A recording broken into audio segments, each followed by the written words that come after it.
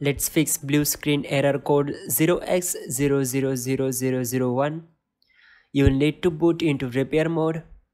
To do that, power off your computer 3 times at the time of startup and it will launch blue screen repair mode.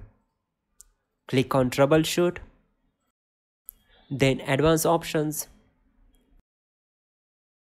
Select Command Prompt. We have to execute some commands.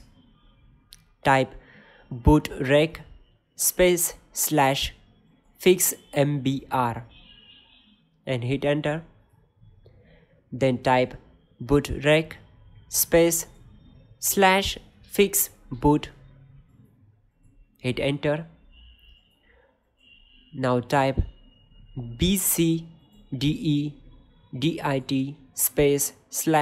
/export c:\bcdbackup. Now type attrib c:\boot\bcd -h -r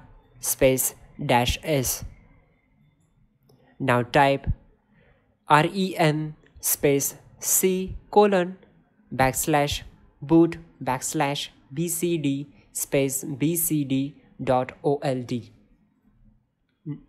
Now type bootrec